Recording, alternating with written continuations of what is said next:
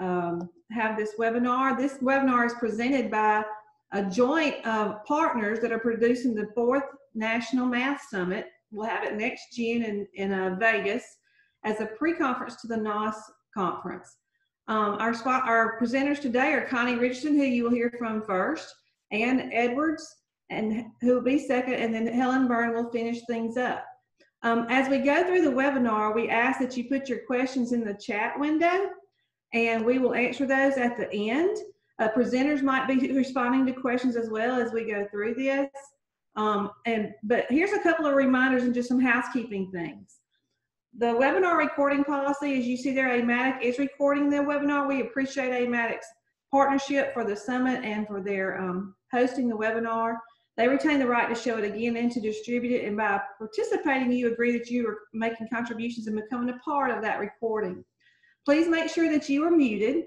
You can open the chat by clicking at the bottom of your screen if you haven't done that already, and be sure to switch from panelist to all panelists, so that all attendees, so that everyone can see your comments. We will have limited time, but type your question in the chat. We will save the chat, and later they can address questions if we don't have time to get to those today. Please be open to new ideas, and as always, kind in your comments to others. And now I'm going to turn it over to Connie, as she is going to start the presentation and share her screen. Thanks, Annette. Hi, everybody. It's great to see some familiar names. And let me share here. We have control issues, I think. So we all decided that we would like to control our own destiny and be able to share our own slides. And I'm having trouble getting my window uncovered. So there we go. All right. So advancing equity in math pathways in the era of the pandemic. That's a lot of words. And looking at what people put into the chat, different pieces of that title are what attracted people. We chose this title because recent research is really revealing some deeper layers to math pathways and the relationship that they have to equity.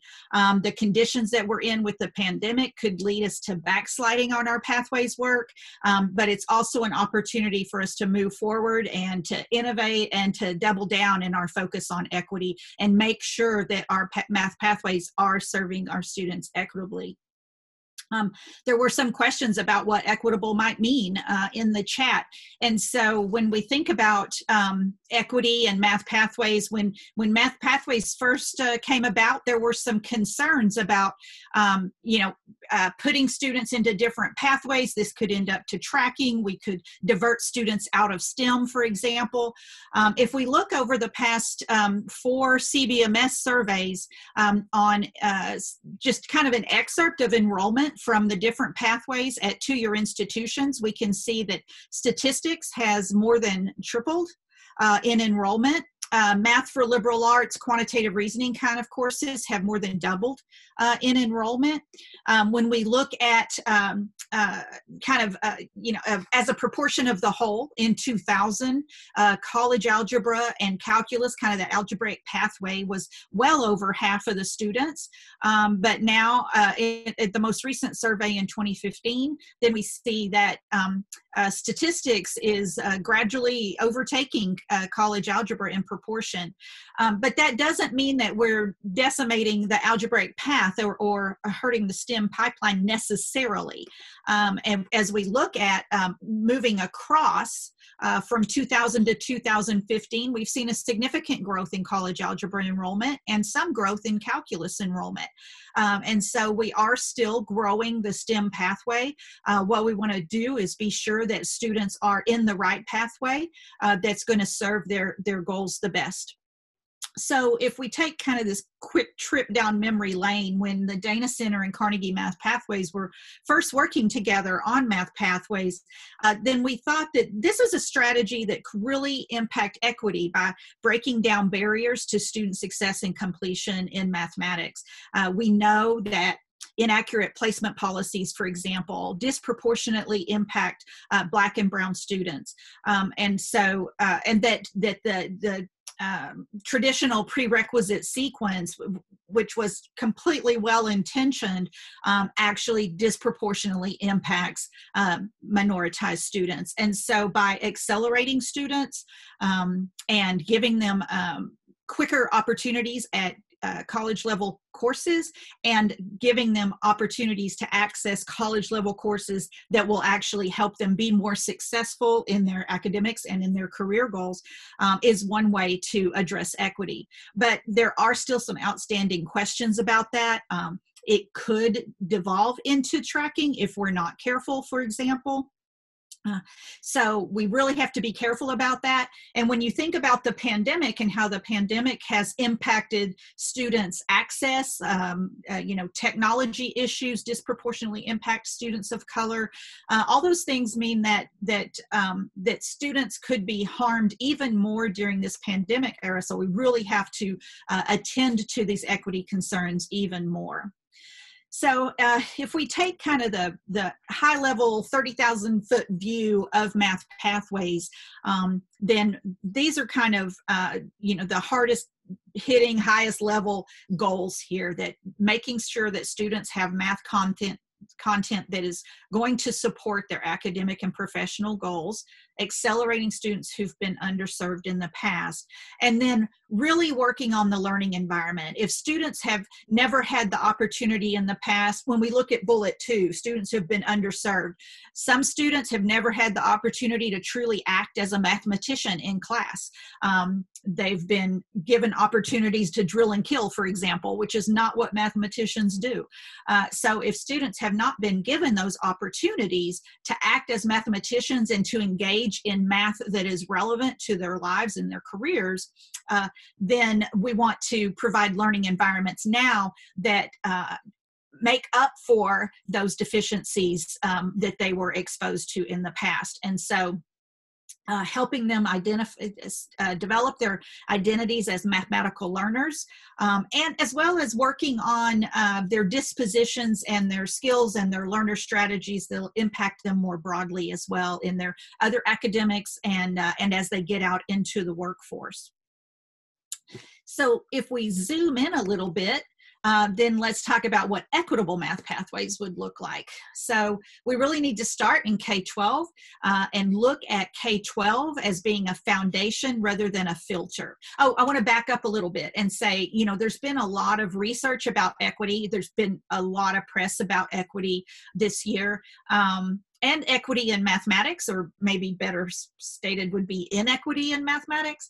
And so Just Equations has published a series of reports specifically about equity in math pathways. So I just want to refer you to the Just Equations website when you get a chance to check them out if you haven't seen any of their publications, really focusing on equity in math pathways. And so this particular slide has content from a recent report that they issued.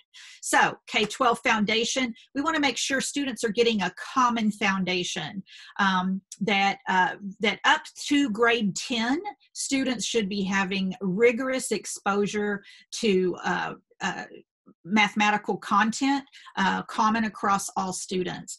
So that means detracking. In other words, it means we shouldn't be racing to see which students get to take Algebra 1 earliest, right? We should be looking at the research on cognitive development and providing Algebra 1 at the appropriate point.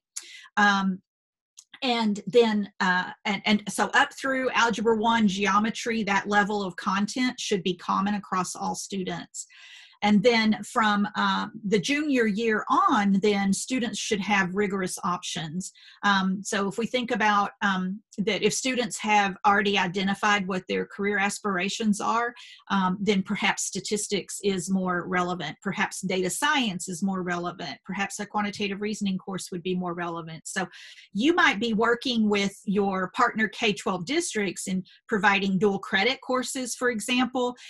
Those are just really heavily weighted for college algebra. And college algebra, is appropriate for some students. But try working with your districts. I know that oftentimes districts ask for college algebra, but if you'll work with them to make them aware of other options, that you could offer them statistics as a dual credit course, or a quantitative reasoning or data science course as a dual credit course, that gets those students accelerated. Many of those students who take college algebra as dual credit end up having to take something else once they get to their post-secondary goals anyway. So let's see if we can do that in advance. For post-secondary, we want to make sure that the qualities, that the options are high quality. So for example, in a lot of places, the Math for Liberal Arts course is ill-defined. All sorts of things happen in those courses. So let's beef up that course, make sure that that course is truly serving the students and serving the programs that it's intended to serve, rather than just having it be instructor choice, for example. And then rethinking our teaching and assessments so that they are research-based and culturally responsive to students, right? So, so understanding that a lot of the ways that we engage in instruction currently may not be serving our students in the best way, and looking at some of the research base around student-centered teaching. So as we think about all that, then what can you do is to take some notes of things that you're going to check out. Are your math pathways serving the right students? So you might be offering options to your students, but are the right students in those options? Are they being served equitably? Look within your pathways to see, are students proportionally represented? Race, ethnicity, gender, etc., Pell eligible? Are they being equitably represented in the pathways, or are some student populations tending to be in programs within pathways that are lower paying, for example? And are your pathways contributing to a strong STEM pipeline? Thinking about supports, Anna's going to talk in a minute about co-requisites. Sometimes co-requisites are not, students don't have equitable access to co-requisites. Particularly, a lot of people were not offering co-requisites virtually, and then, oh man, campus closed down in March, and it was like, what do we do now? We have to offer our co-recs virtually, and we're not ready to do that. So just some recent research tools that we're going to talk about. I'm going to focus on number 1, program analysis tools for equitable access. And I just want to make you aware of this tool. CCRC recently released this report about unpacking program enrollments and completions with equity in mind. And so it's what I was talking about a while ago. Let's look inside our pathways, and are we seeing that minoritized students are being shunted off into a particular pathway, for example? Or are the programs within this pathway, some of them are high wage and some of them are low wage? Well, who are the students in the high wage programs? And how can we better attend to making sure that students are getting equitable access to those programs? So I do want to click out of this for a minute just to get to, let me see. Oh, sorry. All right, got to get that out of the way. Can get it to close out. Here it is. And share screen just really quick. So this is what the website looks like. And I hope Annette is able to share that link for you to get to the website. And as we scroll down, then I just really wanted to make sure you saw this, that there is a data tool that will help you with that analysis of figuring out, what programs your students are in, and which students are being served by those programs, so that you can analyze whether they are being served equitably. And so, Anne, are you ready for us to switch over to talking about the relationship between pathways and co-requisites? Sure. Okay, so I'm going to share my screen now. Hi, everybody. While I'm doing that, so let's see if I can talk and find at the same time. My name is Ann Edwards, and I'm from the Carnegie Math Pathways at West Ed. And is everybody seeing this? Okay. All right. Oh, no. Hold on. I need to be able to see my notes. Okay, there we go. So I wanted to start by sort of giving us a shared definition of what we mean by co-requisite remediation. It's been around for a while, and there is a sort of predominant movement in the field that is taking up co-requisites as a solution to improving student outcomes. And so it's incumbent upon us to sort of start with a shared understanding of what we might be talking about. So simply put, co-requisite remediation is when students directly enroll into a college level course like college algebra or college statistics, concurrently with some form of additional academic support, as opposed to the traditional model of developmental education in which students must first succeed in prerequisite remediation before enrolling in college level coursework. And the reason why co-requisite remediation is a part of this particular webinar is that some recent studies have shown that while co-requisite remediation, I'll get into this in more detail in a minute, is effective for certain outcomes, it's increasingly clear that co-requisite remediation is a complement to reforms like math pathways and can amplify the effects of math pathways. And it's even a particular mechanism through which the effects of math pathways happen. So that's why we thought it would be important to address research and practice on co-requisites in this webinar. Okay, so while this particular definition seems straightforward, the actual reality of implementation is pretty complex. There is a lot of variation in co-requisite implementation models out there right now. For example, there are differences in the degree of alignment of the content and pedagogy of the college level course and the co-requisite support. There are also lots of different ways that the co-requisite supports are actually delivered, for example, as workshops or as quote regular lecture-based courses or technology-based supplemental materials, or even as kind of embedded prerequisites. And then, of course, there are differences in how the courses are organized. For example, whether or not students are structured as cohorts in which they have the same instructor and are in the same class in both the college and co-requisite support components. So I'll get into more details about variation and implementation and some of the lessons learned later. But first, no, how do I, here we go. First, let's talk a little bit about why co-requisites might be a good idea. There are a lot of arguments, despite the variability that I just talked about, that suggest that co-requisites are a promising way to improve student outcomes. First, placement mechanisms have been shown to be inaccurate in some and perhaps many cases, identifying some students that require remediation even though they are proficient at the college level and can actually pass college level coursework. And I know in the field there's been a lot of discussion about placement, and there's been a lot of evidence that placement practices can be inaccurate. So co-requisites allow these students to enroll directly into college level work. Second, co-requisites reduce the course sequence, eliminating potential exit points, thereby increasing student momentum and earning college credits. Third, students who are required to take remedial coursework often feel stigmatized and may often have aversions to the high school content they already took. So co-requisite courses in which they do college level work immediately may be more motivating and engaging for students.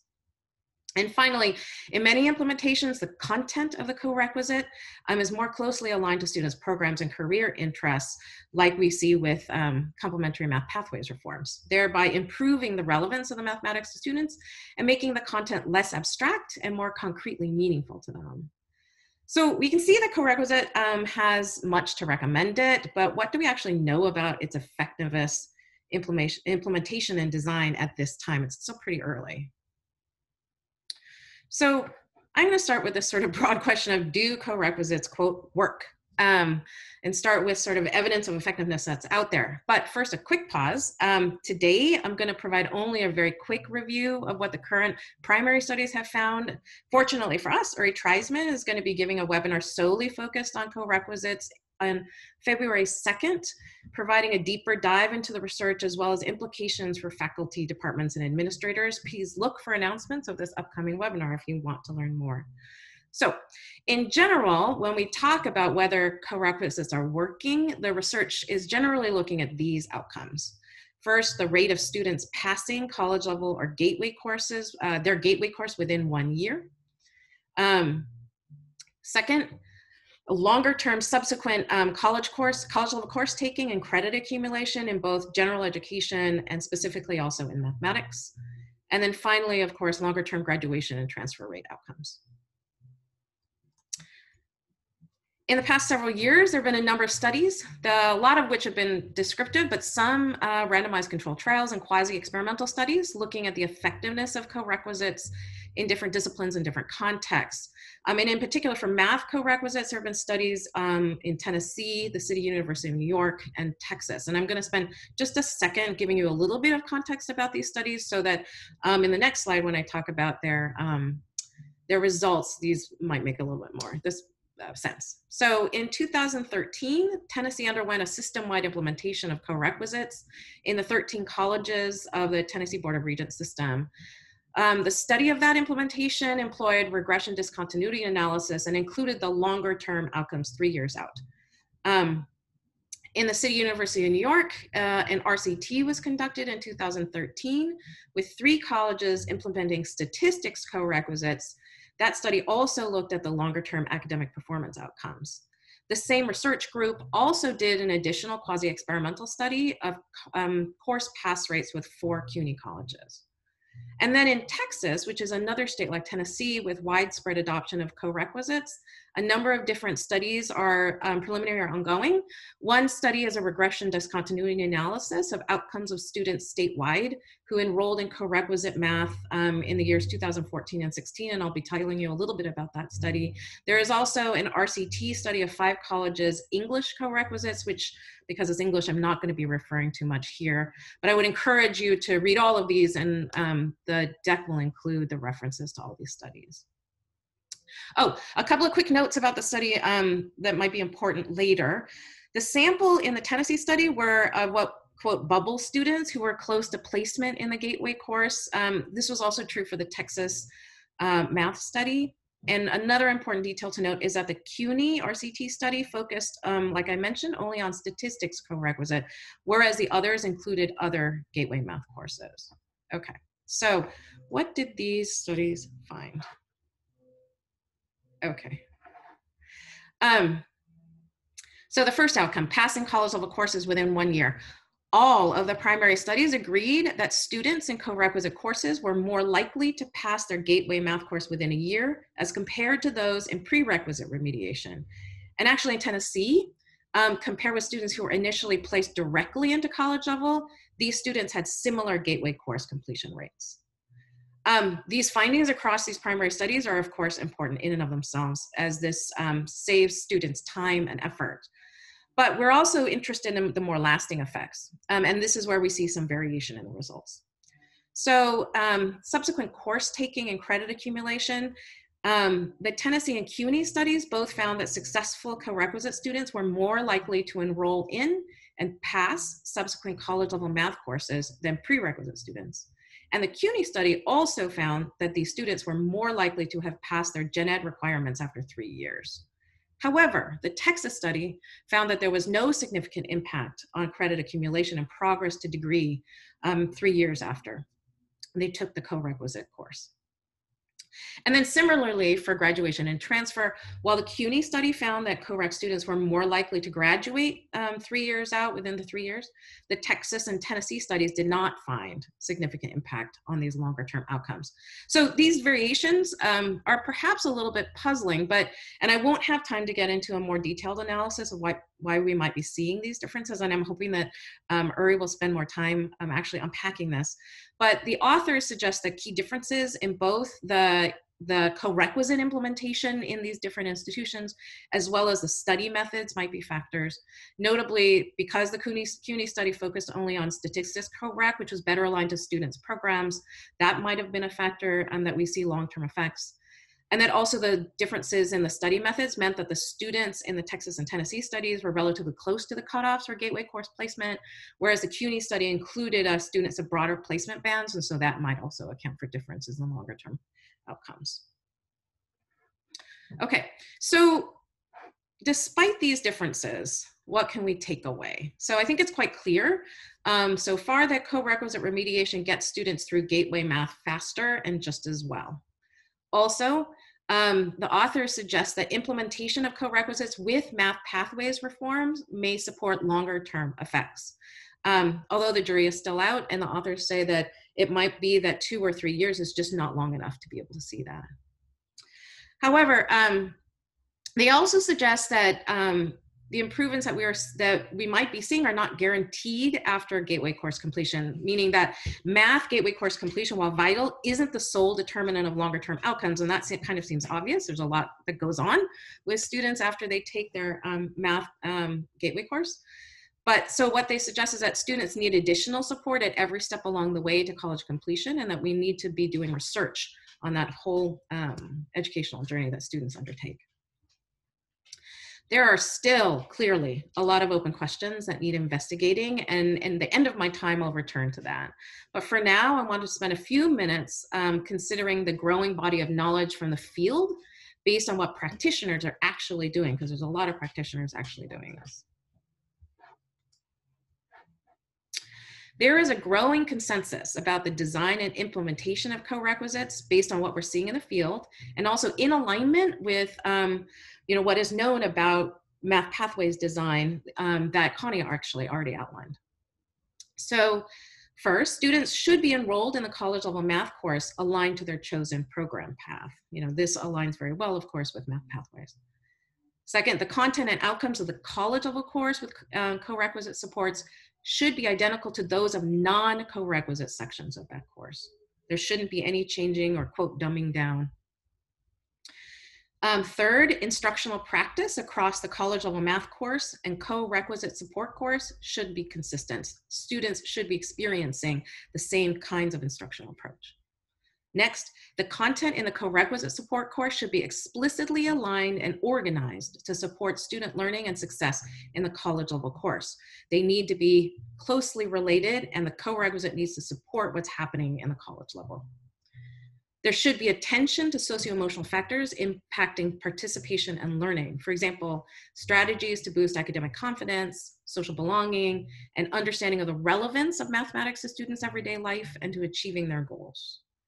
And then finally, and very importantly, there needs to be explicit attention to equitable participation and outcomes through instructional practice, content, and curriculum. So these are the shoulds of design and implementation, sort of gleaning what we've learned across the field. And so what I want to do now is sort of dive a little bit into what this looks like in a particular implementation and what we have learned in the Carnegie Math Pathways about how to actually get this done. Okay, so a little bit on the context of the Carnegie Math Pathways and co-recs. So we've learned a lot about design and implementation from our network members. CMP has offered the single semester co-rec versions of StatWay and QuantWay since fall 2018. To date, 21 institutions have taught these courses with about 2,000 students enrolled in total, and the overall course success rate is about 71%. So what have we learned? So first, we have seen and heard that the use of student-centered and collaborative instructional practices, again, aligned in both the college and the co-rec components, is critical. We've also heard that the use of curricular content that is relevant and aligned to students' program needs and career interests and contexts for the mathematics that is relevant to students' lives is also critical for ongoing engagement and learning. We've also found that higher numbers of contact hours correlate to higher success rates. Specifically in our network, institutions that structured with only 4 weekly contact hours average a success rate of approximately 40%, whereas institutions with 5 and 6 weekly contact hours had success rates in the 60%. So 61% for 5 weekly contact hours and 67% for 6 weekly contact hours. And then lastly, most of our institutions use a cohort model where the students have the same faculty member teaching both college and co-rec portions of the course. Instructors noted that they felt that this approach was really important for student comfort, consistent social support, and continuity of pedagogical approaches, as well as it helped them continually make adjustments to the course's content and timeline. Okay, and then some suggestions for implementation, and I think I'm running out of time, so I'm just gonna super quick go through this.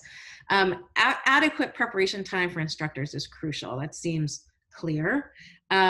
Instructors also said that flexibility and adaptability is really important, but They really underscored to prioritize consistency in the instructional practice, even if you're running out of time, and ensuring completion of the college level materials, even if you're running out of time. They also strongly suggested that learning students' needs early is critically important, even if it takes more time. And they suggested that slowing down the first 2 weeks of the course could be a place in which instructors do that work. As well, the CMP courses devote a significant part of the first couple weeks to establishing inclusive learning environments that promote productive persistence. This is another thing that is critically important to do and does, sort of help to slow down the first 2 weeks of the course.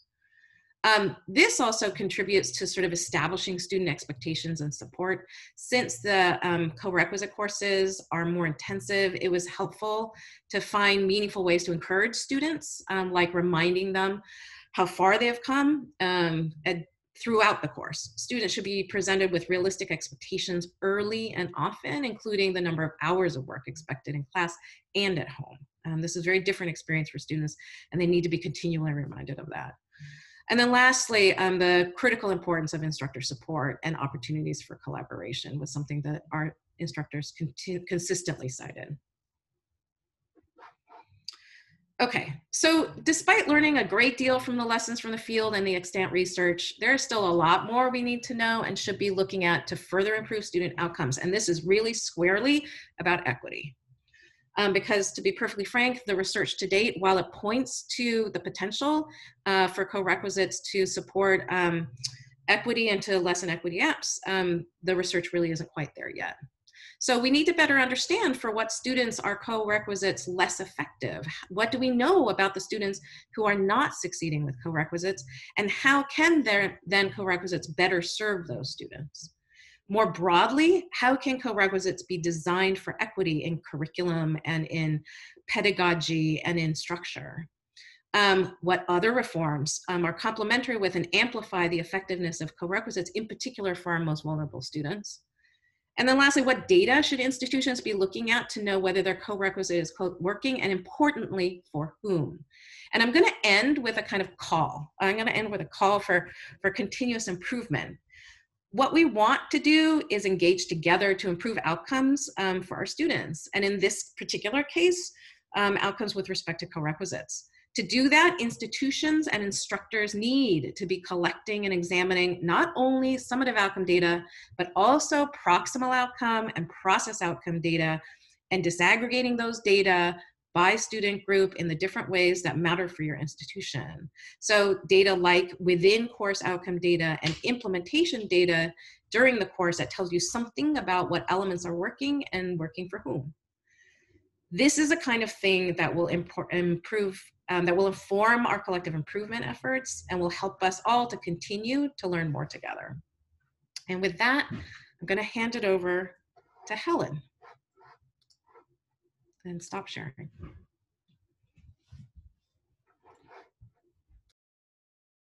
Hello, everyone. Thank you for being here. My name is Helen Byrne. I'm a faculty member at Highline College, which is located in a suburb of Seattle. I come to you right now from my home in Seattle. I'm going to share with you, I'm also Pathways Joint Subcommittee Chair for AMATYC, which is one of the reasons I was invited here, but I also have had the pleasure of working on a STEM Math Pathway grant, NSF grant, for the last 5 years with a very esteemed group of scholars of color, which are listed here. It's been a huge learning experience for me, and I'm going to share some of the findings.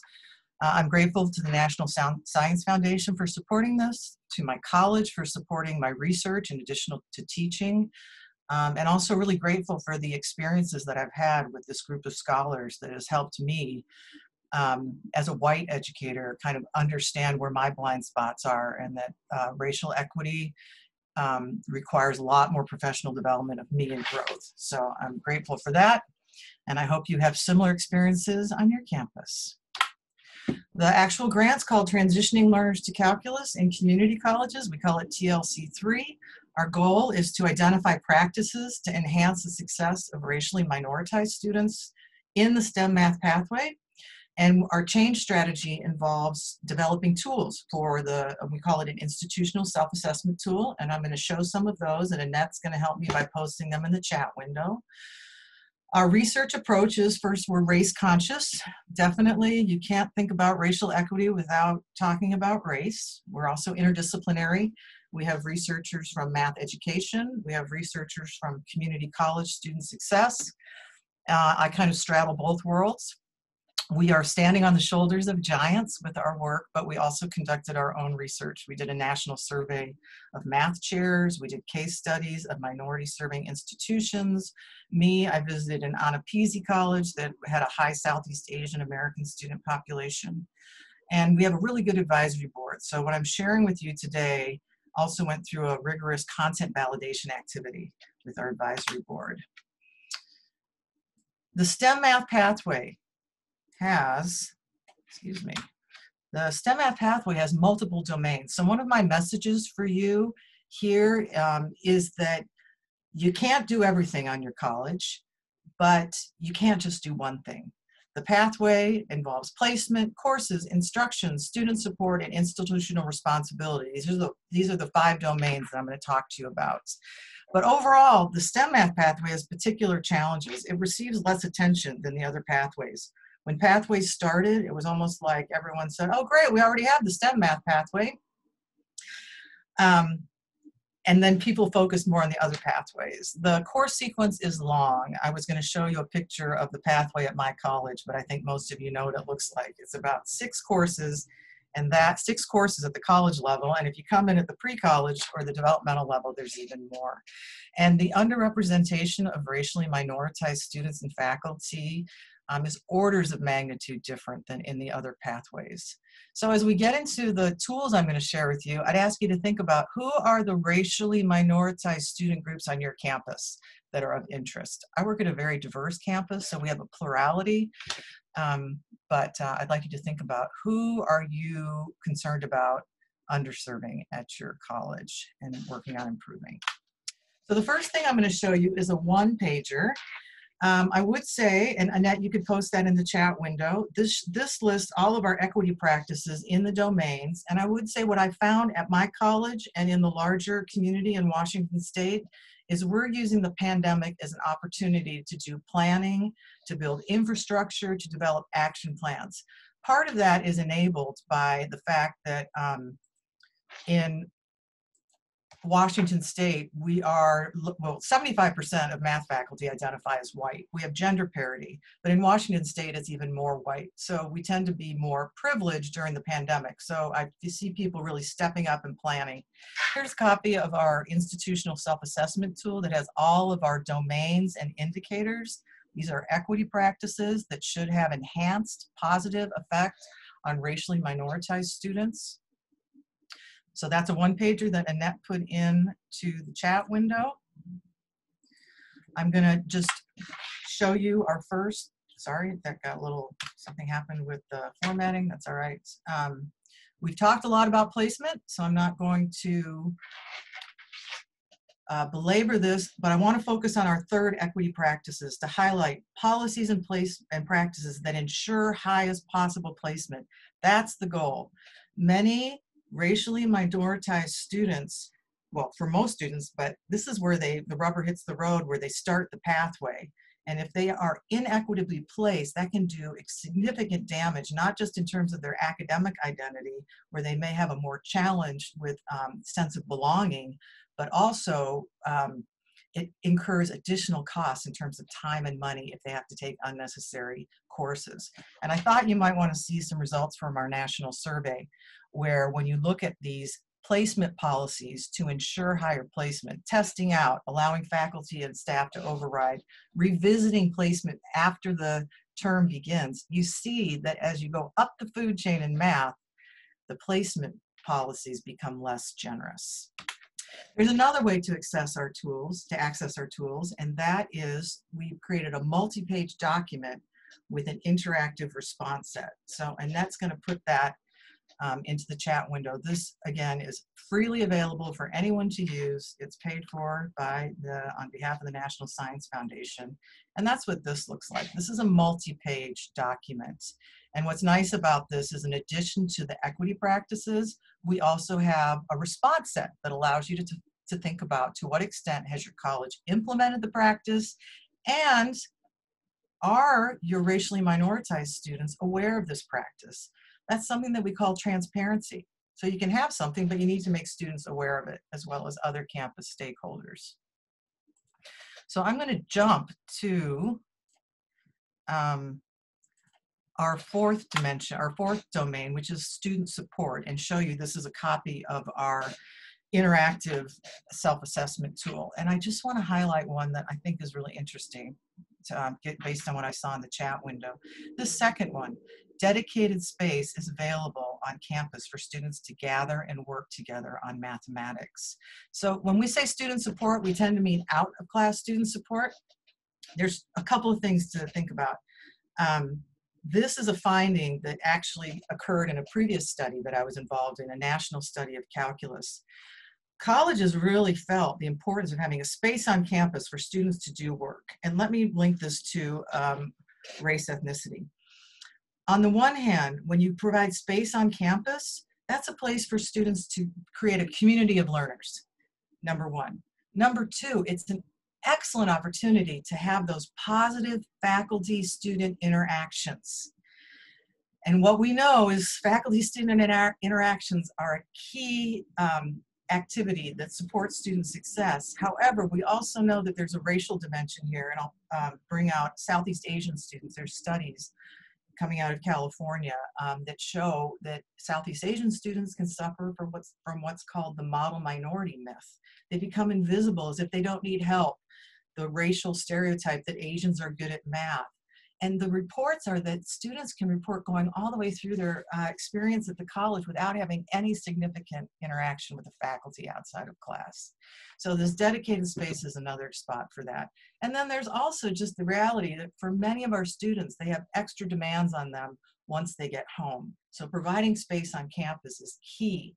Now, this concerns me with the pandemic, and I wonder how colleges are responding to that. So I wanted you to think about that.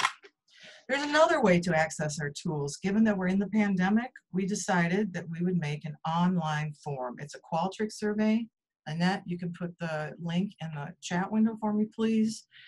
This allows you to go through the self-assessment, check boxes about how you're implementing these, whether your students are aware of them. If you're interested in follow-up, we have funding available through this academic year. I can issue a report to you that you can download and share with your colleagues. So I really hope that some people decide to engage with that form. For the remainder of my time, I have talked about two of the domains, but I want to just kind of touch on the other three very briefly. So one of them is STEM math courses, and we all know that this is a big deal. In this pathway, the coursework is long and arduous. So we just have some basic equity practices. Think about, are you implementing these, and are your students aware? Optimizing the course sequence and the course materials for timely progress. And of course, transfer is huge. But this is also our domain where we stuffed in and addressed what Anne said about data. Actually, everyone's addressed data. So this is where we put our equity practice around looking at disaggregated student outcomes. And that could be at the course level, that could be throughput data, that could be assessment data, like on student learning, and all of that data, if you care about equity, you're going to disaggregate it by race, ethnicity within gender. That is what needs to be done, and we've put it underneath the course domain. This one is also really interesting. This is where, okay, think about at your college, what's the ethos and culture in your math program? And what's the ethos and culture and values at the institutional level around racial equity in pathways and STEM? And are they in alignment? We have to be in alignment, and the institution has to step up and offer permanent-based funding. Now, I'm saying should. This is an ideal world. This would be happening. But this is a equity practice that permanent-based funding is provided. Also, ongoing professional development on things that we know matter to improve racial equality in the math classroom.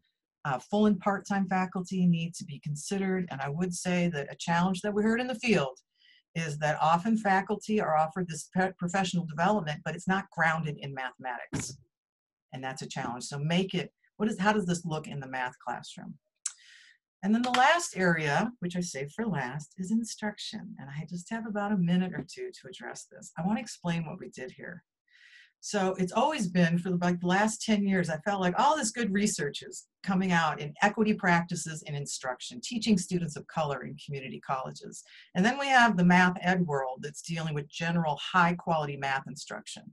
So it's always been my dream to bring them together. And this is how we did it. We actually kind of tried to separate them for the practitioners. We took, what does the math ed world say is high quality math instruction, and what are the equity practices? And we developed really great classroom observation protocols. We went into classrooms and then we saw what happened. And so these practices are, I would say, realistic practices. This is what people actually did. So I'm going to give two examples.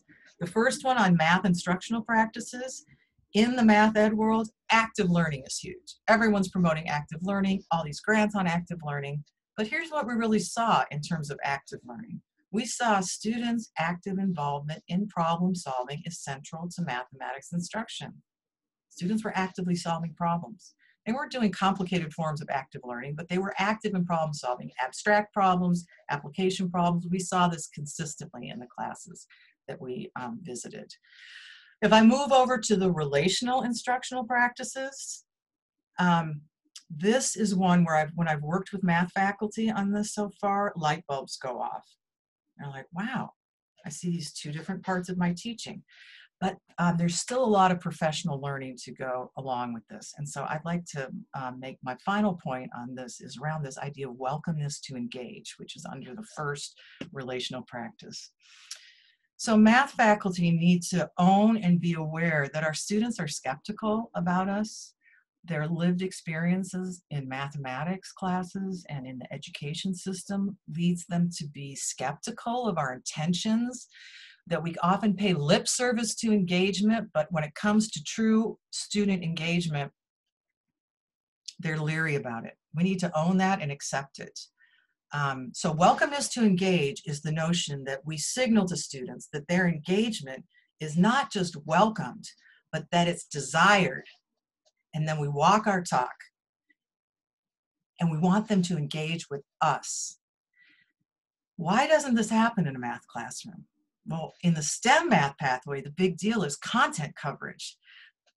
The research shows faculty are primarily interested in maintaining the momentum and flow of their planned lesson because they have to cover. So the idea of really authentically engaging with the student, taking their comments, using them to advance the lesson, that can derail things. So there's a lot of things that work against this happening.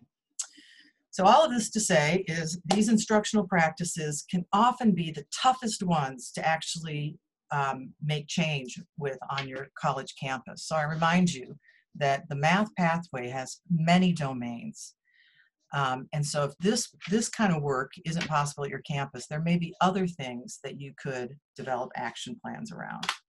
So with that, I thank you. I have a few references. I remind you that we do have funding for the remainder of the year if you'd like us to visit your campus by Zoom or engage in other ways. Thanks for your time. And I know it's become a cliche, but given what's happening with COVID, please, extra precautions, stay safe.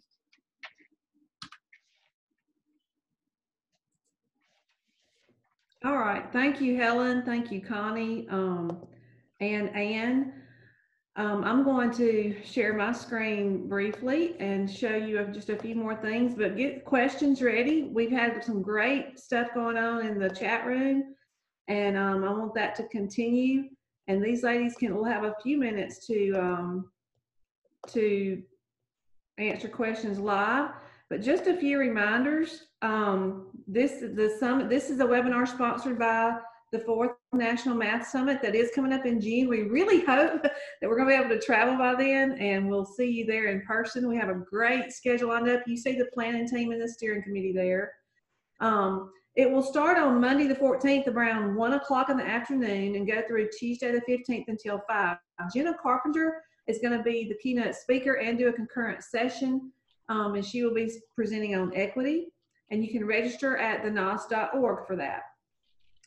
We do have some more webinars sponsored by the Summit Partners coming up. You see, we will not have one in November because of the AMATYC conference and not in December, but the next one coming up is in January. And then we have more in February and March. And so now we're going to take a moment. I'm going to stop sharing and we're going to let the presenters answer any questions that you have come in. They've done a great job along the way. There's been great conversations going on, but we do have about 10 minutes left.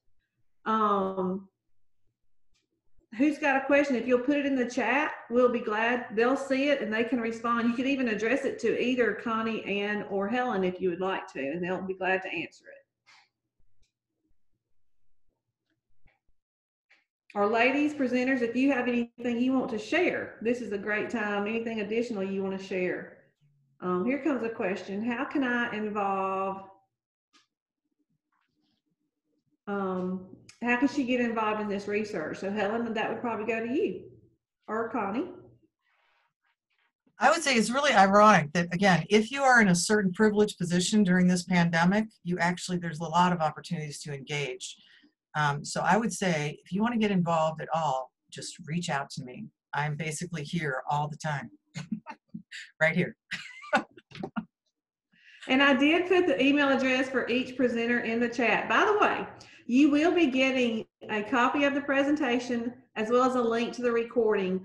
Pat Riley, who coordinates the webinars for AMATYC, does a great job of sending those out promptly once they're available. So you will get both of those things in the next few days. And that includes the chat. The chat is recorded and is included in that as well.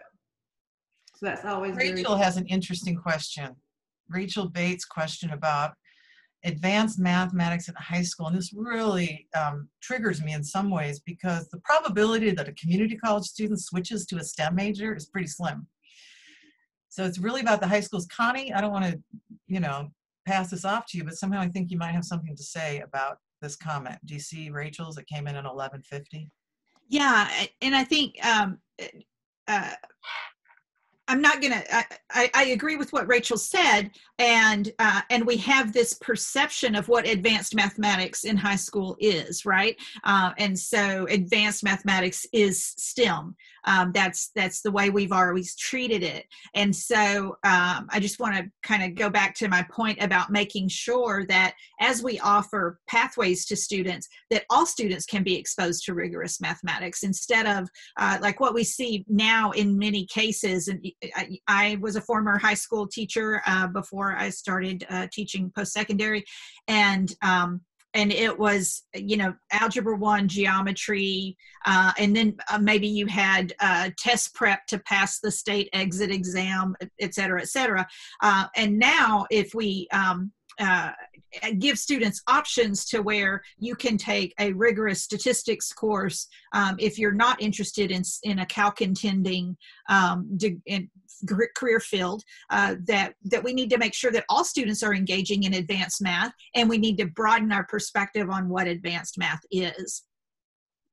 So I don't know if that was helpful or not, but I'll just add one thing really quickly to what Connie said. And the other thing that's sort of catalyzed by the conversations of catalyzing change from NCTM and the high school version, but then also this sort of discussion of branching out that Connie discussed with the alternate high school math pathways is the need to engage.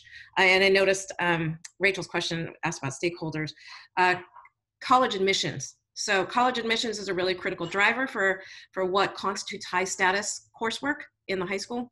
And as long as college admissions policies continue to sort of hold the calculus-based pathway as the only place where rigor lies, or what sort of advancement lies, then we're going to face a continuous struggle. Happily, a lot of sort of major systems are having those conversations about how they can broaden what is sort of considered advanced mathematics in the high school. And the California system in particular, does not necessarily specify particular courses as being, sort of qualified for admission. So that you have to have a certain number, and they're working very hard to sort of dismantle sort of preconceived notions about what is considered advanced. So that this is an ongoing conversation. There are lots of stakeholders involved in this, and I think it's exactly right. The more the lessons learned in the post-secondary space about math pathways and the importance of alignment to college and career, and how that then those lessons can be manifest in the high school is only going to create more equitable opportunities for students if it's done right, and if all the stakeholders are in place and the right messages surround that movement. There was an interesting question about disaggregated data. That's super important. Thank you, Jeff.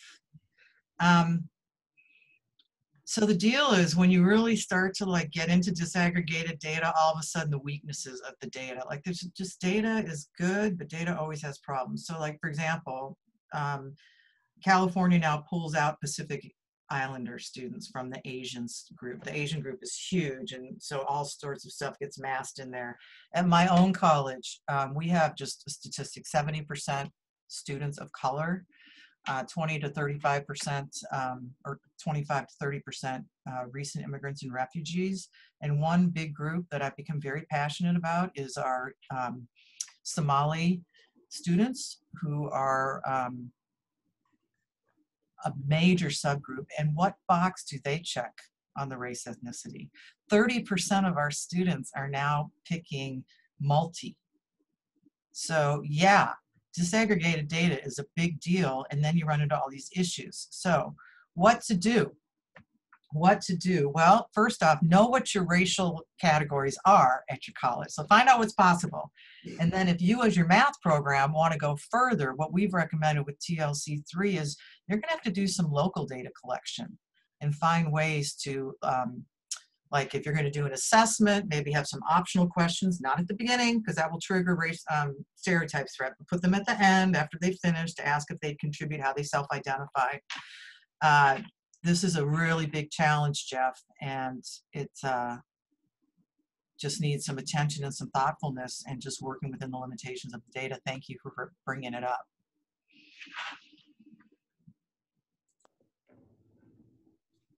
All right, anything else in the last few minutes y'all want to add? Great questions, great discussions going on in the chat. If you haven't really been watching that during the presentation, be sure and check it out when you get the information after the fact.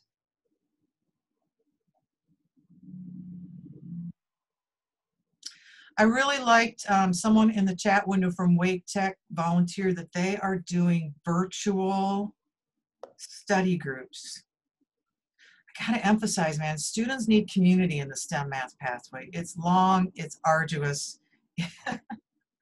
They need community. Now, not everyone needs community, but many students benefit from having a community collaborative relational thing. So finding ways at your college to remind your faculty during the pandemic to find Zoom spaces. I'd love to see someone tackle this, since maybe in an AMATYC newsletter, for strategies for doing that out of class. That'd be awesome.